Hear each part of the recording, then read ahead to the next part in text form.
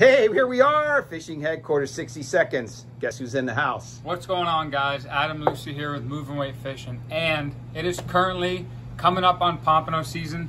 You guys have to catch Pompano, delicious eating fish and great game fish to catch.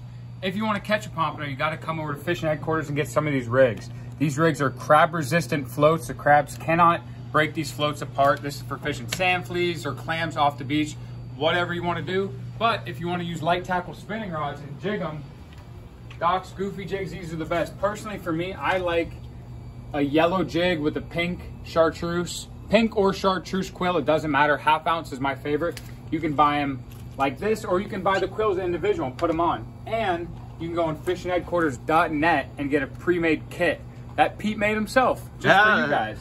So, Adam, what do you think, buddy? I mean, Pompano fish is my favorite, but you're gonna have to go try it out for yourself.